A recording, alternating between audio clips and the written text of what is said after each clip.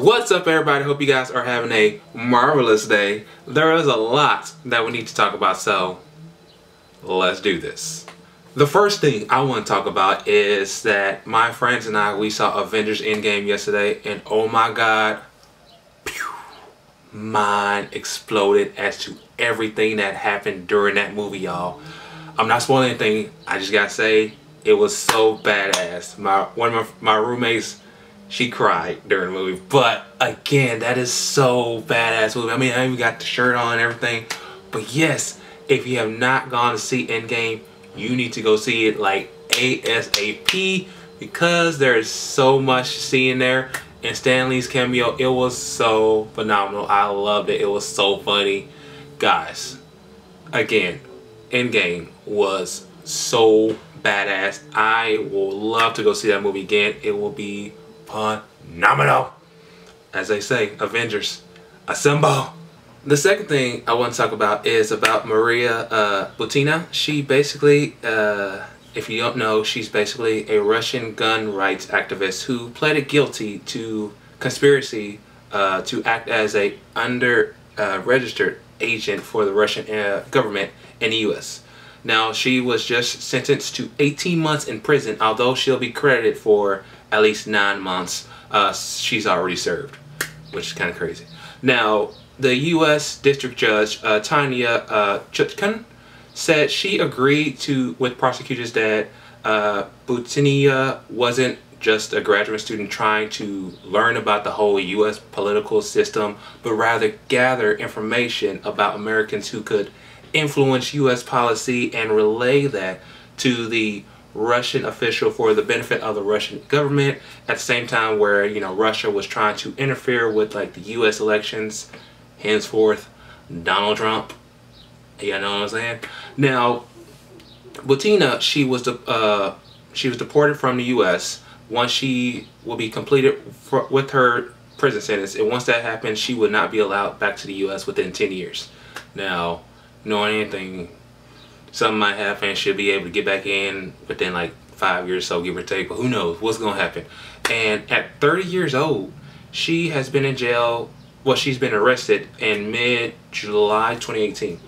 Now, she pleaded guilty in December of 2018 and agreed to cooperate with the government as well.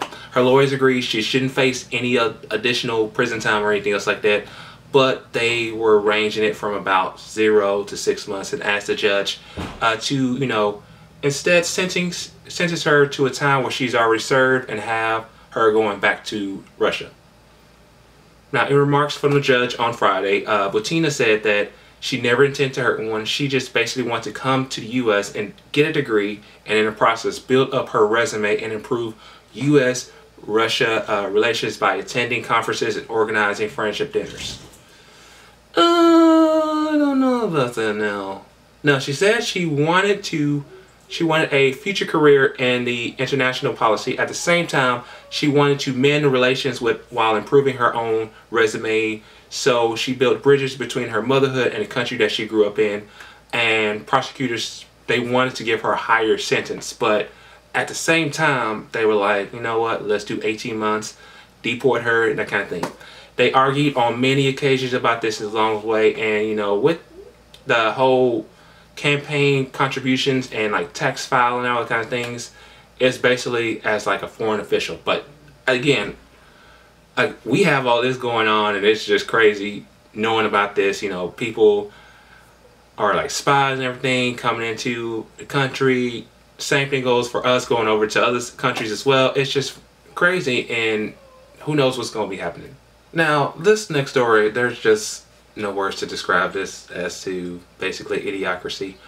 But Trump apparently defended the Charlottesville White Supremacist people again.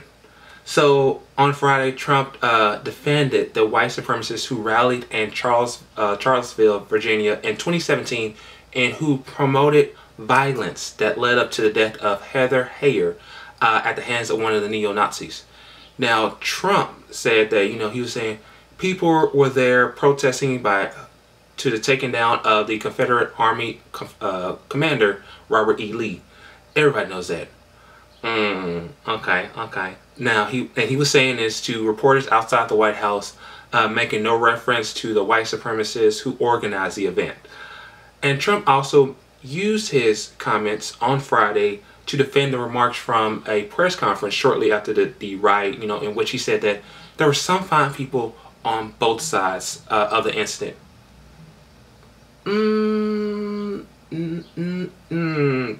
Okay. While the Unite the Rally was normally centered around the removal of the statue, the rally was in fact organized by white supremacists and white nationalists. Former Ku Klux Klan Grand Wizard David Duke even attended and spoke, having previewed the rally as saying to take our country back. Now, the night before this, white marchers also carried torches around the streets of Charlottesville and chanted, "Jews will not replace us."